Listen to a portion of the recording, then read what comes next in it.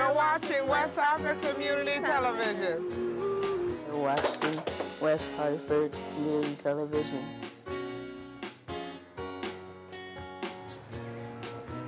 You're watching West Hartford Community Television.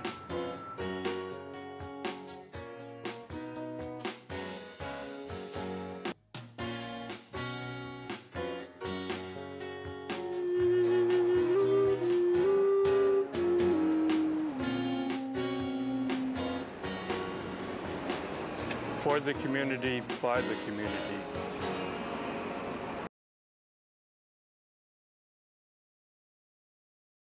Good evening, and welcome to Join the Discussion, a monthly show about healthy aging and wellness. My name is Madeline Francesi. I am the Vice President of Marketing and Development for Hebrew Healthcare, and I will be your host. Thanks for joining us tonight. Tonight, I'm joined with Brian Pelletier, Director of Pharmacy Services at Hebrew Healthcare. Brian has 12 years of pharmaceutical experience with a specialty focus in geriatrics. By the end of tonight's show, we hope that everyone who's watching is going to be able to be better consumer health advocates for themselves and their loved ones around pharmaceutical needs. Thanks for joining us, Brian. Thank you. I'm going to start with a few statistics, and I won't be surprised if you already know them. According to the CDC, 48% of the people use at least one prescription drug in the past 30 days. 22% of the people use 3 or more prescription drugs in the past 30 days. And according to the Henry J. Kaiser Family Foundation, this statistic was staggering. More than 4 billion prescriptions were filled at retail pharmacies in 2014. When I heard all of those statistics, clearly one of the most important members of the healthcare team is your pharmacist. But I'm going to guess that most people don't even speak to their pharmacist, never mind know their pharmacist if they're using mail order or going to a large pharmaceutical chain. So pharmacists do more than just dispense medication, and given the backdrop of how many people rely on pharmaceuticals, what else? Let's talk about pharmacy and pharmacists in general. But I want to start first with your credentials. What does BCGP mean? And what's the special training that you get for having that geriatric focus? So that particular one is board certified geriatric pharmacist. And within pharmacy, there are several different specialties or credentials that you can get. This one is tailored more for geriatrics.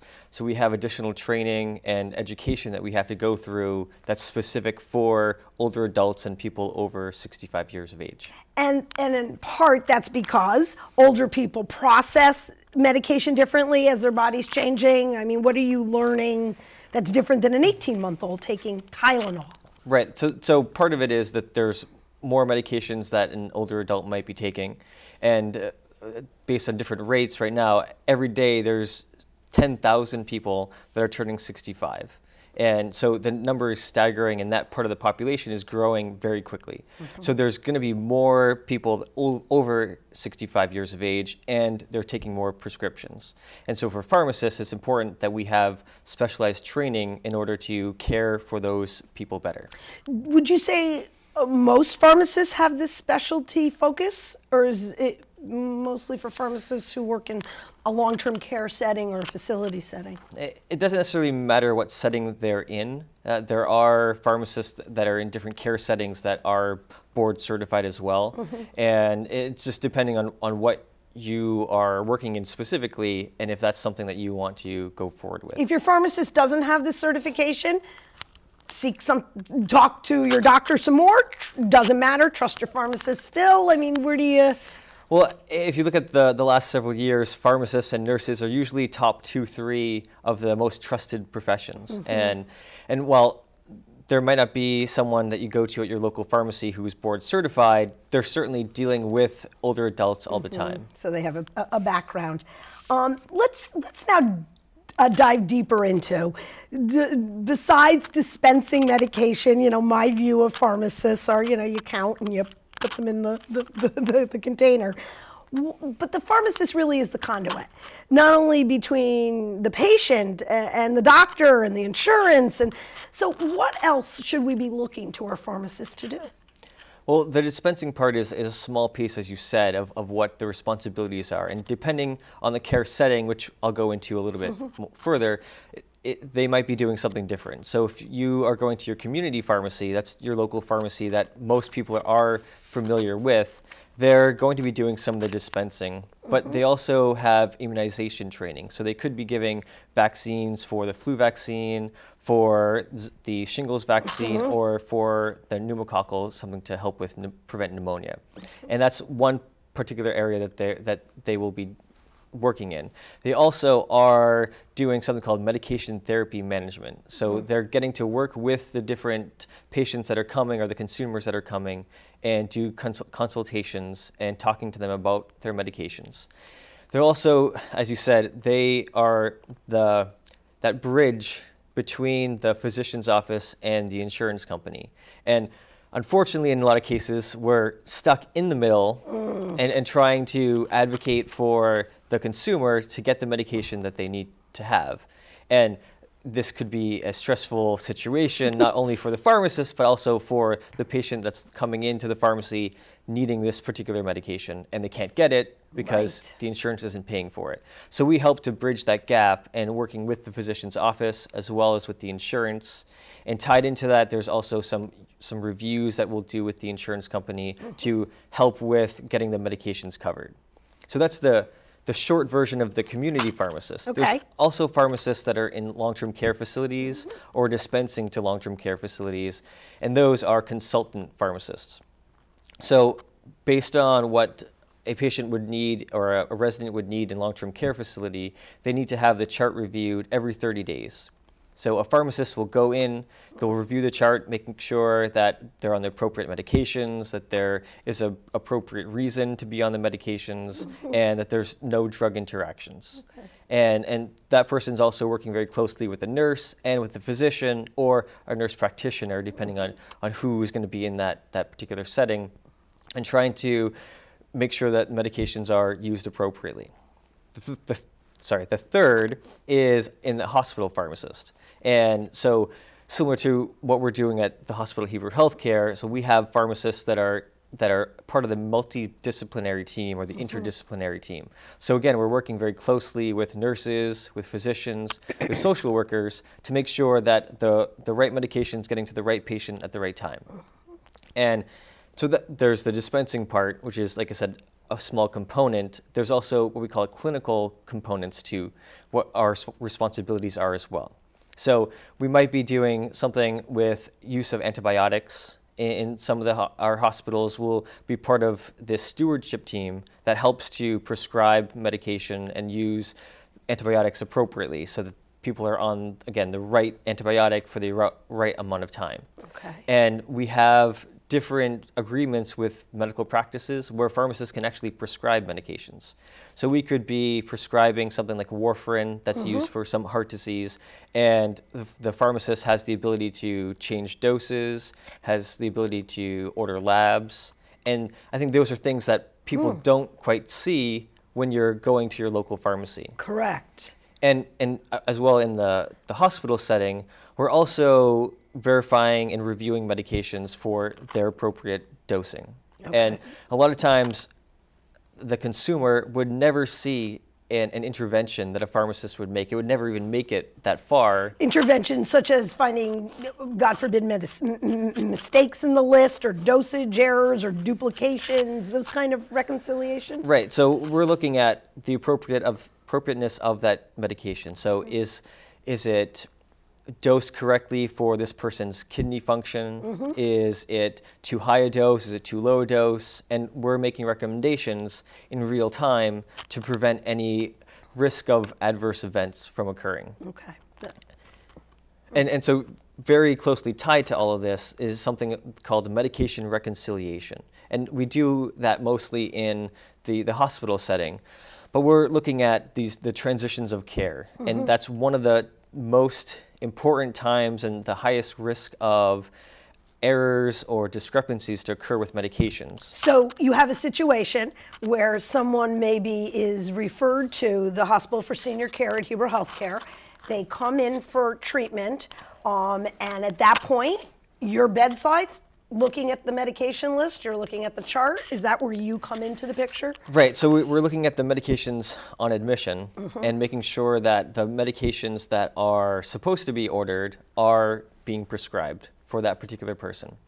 And if something isn't ordered, there's a reason for it. And if there's something that should be added, then we'll be making those recommendations.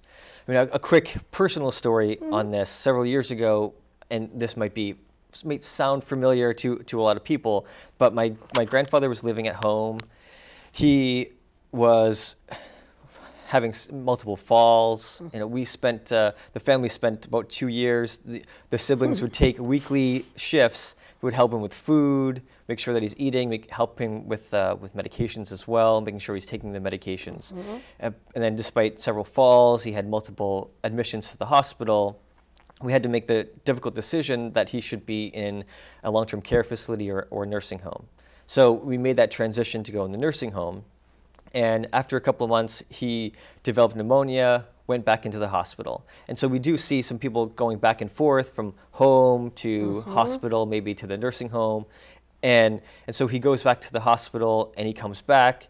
And unfortunately at the time, he goes back to the nursing home. Correct. Yeah. So, thank you. And so he, but that's why it's confusing, right? Because people can go to multiple different areas, different settings, and so he comes back. He's more tired. He's more confused, and so I'm trying to get the med list from my family to see what medications now he's on. And now everyone, you're on the speed dial. We'll call Brian. Right. And so it took 2-3 weeks, and I remember it vividly because it was Thanksgiving Day.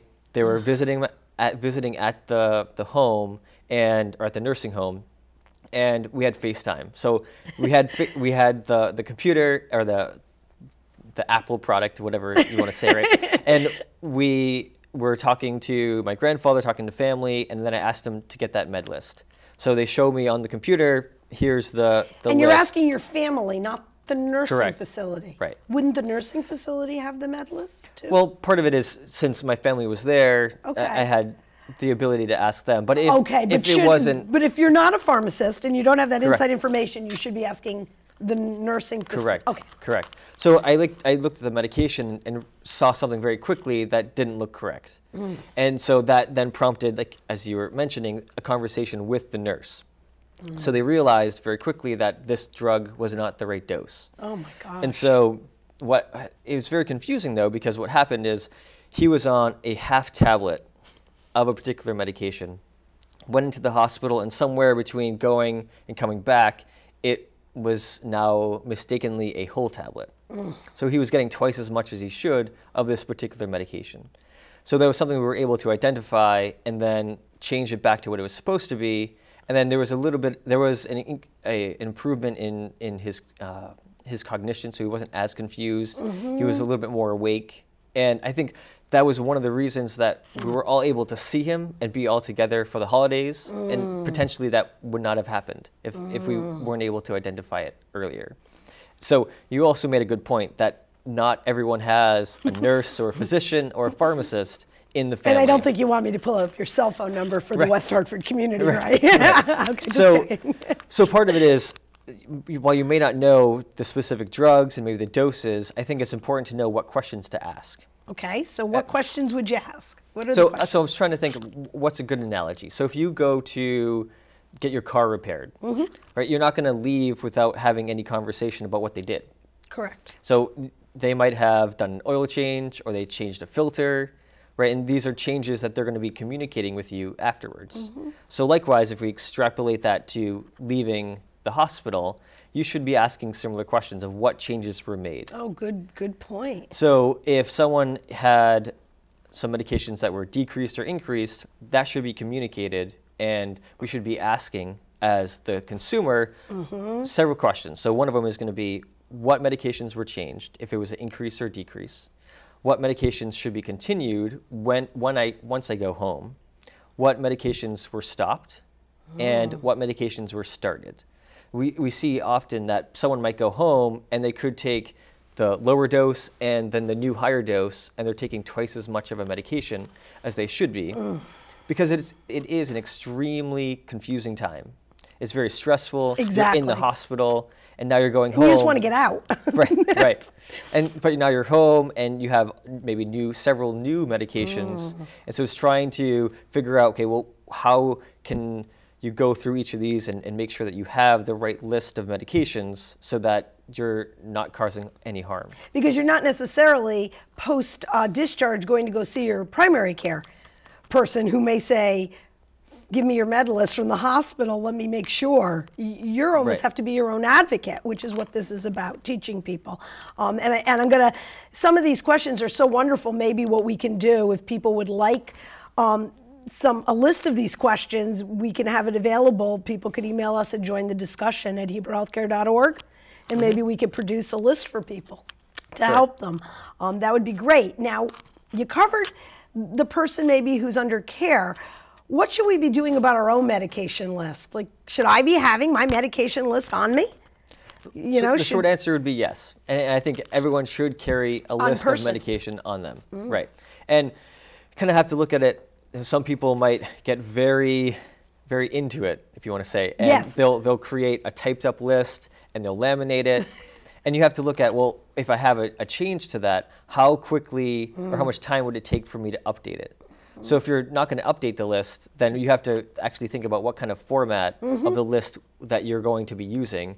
And if you have a change or a new medication added, maybe a handwritten note would be the best. And like you said, we want to make sure that we're bringing that to the physician's office. Okay. So if you look back 25, 30 years ago, most people might have had a primary care physician and maybe one specialist. Exactly. And we fast forward to today, and so someone could have a primary care, a cardiologist, endocrinologist, a neurologist, et cetera, et cetera. And so, not all of those people are even geriatric trained on top of it. Correct. Which adds another element. It certainly does. But tied to that, they may not be in the same organization or tied to the same group. And even if they are, we don't always have a good way to communicate some of this information in a streamlined way. So having that list, you can go to the primary care physician and say, this is my updated med list. And certainly want to keep it current.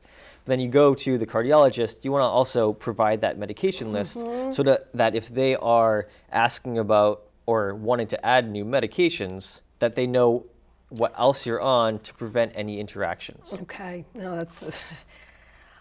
How often should we be cleaning out our medicine chest and the yearly checkup of our own medication? Where are you disposing of it? I know there are drop-off sites, but usually you decide to clean your medicine chest out when you don't have those drop-off dates. Right. So talk a little bit about that and maybe the expiration dates. Right. So for the medications that you have, I mean, typically things you may not use all of it. And so we want to make sure that what current meds that you are on is what you have in your medicine cabinet. And we really shouldn't have some of the extra medications in there, but we know that everyone pretty much does have that. Right, exactly. And so there are a few different ways to dispose of them. So you could go to the local police department, and they do have a drop box for medications and prescriptions. You could have, like you mentioned as well, there are drop-off days. And so every few months, there'll be a location where people could go and drop off any of their medications that they're no longer using. And what you want to make sure that if you have the bottle, you really want to cross off your name, cross off any identifiable information, and then that particular bottle could go into the regular trash. Okay. But talking about medication lists a little bit, we mentioned earlier, when you're looking at medications that you're on, that list should include several different parts of it or pieces of information. Right, so it should have what the medication name is, what the dose is. Right, it's a lot of information. So you can't just say a little pink pill. I mean, obviously you need to know the name because there could be 17 little pink pills. Right, yeah. But some of these names are not so easy to say, remember, pronounce. Right, and so maybe... That's the list. Yeah, so you'll have the list and you'll be able to see the name. You may not be able to pronounce it, but at least you'll see what it is and can match it up with the bottle. But you'll have the dose, you'll have what the directions are. You also want to have the reason you're taking it. And you don't necessarily need to put some complex medical term. You could have sugars, if it's something for diabetes. Got it. You could have heart. Doesn't matter what it is. Why? Just so you remember what it's for? I mean, why would you put that down there? Yeah, so it'll be easier for the patient to understand what medication is being used for. Because not everyone will know what some particular heart failure is. And so putting that it's heart, then it'll make it easier for them to know very quickly why they're using it. Okay. We also want to make sure that we have the pharmacy that you're using and having that pharmacy number. Okay. There's countless times we'll meet with someone and we'll ask the pharmacy, and they're like, well, it's this pharmacy on this street, or it's this pharmacy in this town. And we don't necessarily know which one it is because there could be several. And so having that number will make it a little bit easier for the pharmacist you're working with, or with the nurse, if you see a nurse at the physician's office, to make that phone call to clarify anything that they would need. You could also include all of the providers you're seeing. So if there are 3 or 4 providers, you could have each of their names and that contact information. In case of an emergency, someone would have that information. If you wanted to, you could even have a little picture of what the pill looks like. Correct. So that you could match it up if you needed to. Right, and so we've also seen, like you said, the yellow pill, and then if it has some identifiable number or something, you could put that number on. The problem with that is that there are products that are made from different companies, and you could potentially get the same drug but made from a different company that has a different color. Because we'll get questions of, well, last week I was taking the white pill, and now it's yellow and it's a different shape. So it can be very confusing. The name is critical then. That makes sense. What's the best place to store your medication? Well, I think it's easier to say maybe where not to store it. Okay, where right? shouldn't we be storing it? So you shouldn't be storing it in the bathroom where Which there's is a lot where of every medicine chest is, Brian. Right. So that there's a lot of humidity if you're taking a shower, and that might affect how well the medication is working. And you also don't want to have the medication in your car for a similar reason. If it's a hot, humid day, then it may affect how well that medication is working. So what I would recommend is putting the medications in a place that you'll remember to take them.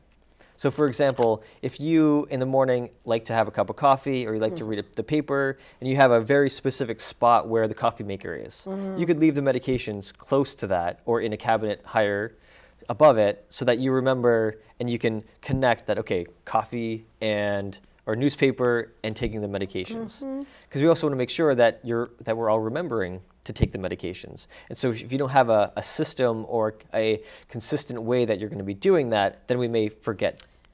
Right. So is everybody listening to this now going upstairs and emptying their medicine chest? I mean, I want to just back up for just a second on that point. Should we be? I mean, should we really be putting in our medicine chest non-prescription drugs? Is Tylenol okay to keep there, or do you classify them all together, not in the bathroom? From my perspective, I would classify them all together. So whether it's a prescription, an over-the-counter product, an herbal product, those to me are all medications, and it'd be easier to store those in one place. And we didn't even talk about that, but when you're creating this medication list, you should include supplements, vitamins, any herbal, anything you're taking, correct? That's correct. And part of it is because there are interactions with an over-the-counter product. You mentioned Tylenol. And so there are products or medications that have Tylenol in it, and it's a combination product. So if you're taking this combination product with Tylenol and then separately taking Tylenol from it in and of itself, you could be getting too much of a medication. What if I forget to take my medication? Do you automatically say, oh, well, I forgot? Or, you know, if it's an hour, fine. If it's 7 hours later, call your doctor, call your pharmacist. Don't call anybody, skip a day. What do you do there? There's not it depends necessarily on the medication, correct. I assume. Right. So if it's close to when you were supposed to take it, you can go ahead and take it. Now, if it's, like you said, 7, 12 hours later, then you would likely maybe want to wait and take it the next day. Now, if you think, well, maybe I'll just take 2, that not necessarily is going to be the best choice. Okay. And I would suggest not taking 2. Better to skip than take 2 of anything. Correct, because it might have an additive effect. Oh, right. And There we go say again. it's something for blood pressure that may potentially lower your blood pressure too much. And so we'd want to, in that case, you could call the physician, you could call a pharmacist, and just check with them and say, is it okay to hold it? Because I think at the end of the day, it's okay to ask the question. Right, exactly. And I think that's part of the message we're trying to provide to people, no matter who the guest is, that we are stewards of our own healthcare and advocates. And we have to know information, but if we don't, we have to not be afraid to ask. Because it is about us. We're already coming to the end. This has gone by so quickly. I'm trying to end every show by asking the guests to provide 3 tips to the audience and for your area about a pharmacy. So it would be like 3 tips you'd give your own parents. You know, the 3 golden rules from your perspective, if you wouldn't mind. What would they be? I think you already touched upon some of them just now, but it's asking questions. And so not being afraid to ask those questions. And I think maybe the perception is that, well, this person is really busy. I don't want to take their time. But if you don't ask that question, then you're not going to know, and you could put yourself at harm, or potentially in harm, by not asking some of these important questions. So if say you're hospitalized and you're going home, then we should really be asking, what medications were changed? Is there something that's new? Is there something that I should be stopping? All right. And then in terms of the medication lists, we want to have what medications are on that list. It's the most current list that we can be using, and we want to make sure that we're going to keep it current and keep it updated.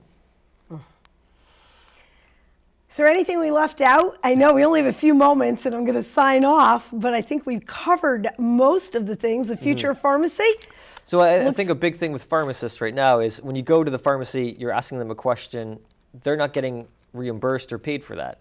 So they're not really providers, if you will, correct, in that regard. Right. So there's something called the provider status, and the pharmacists are trying to get provider status through Medicare to be able to bill for some of the services that we have. So the med reconciliation, for example, you don't get reimbursed for. Correct. And when you think about all the statistics and all the people coming your way, I could see why, as an industry, you're starting to look at that. Right, and we talked about how pharmacists do more than dispensing. So we're prescribing medications in several settings, and so we are definitely an important part of the interdisciplinary team. Without a doubt. I want to thank you for being here today, Brian, and for all you do. Again, if anyone in the audience has some questions for Brian, please email us at jointhediscussion@hebrewhealthcare.org. Also, if you would like to provide future topics, or if you'd like the list of questions, not only can you get it through the email, again, jointhediscussion@hebrewhealthcare.org, but we will post it on our Facebook page as well. Until next month, thank you for joining us and have a good day.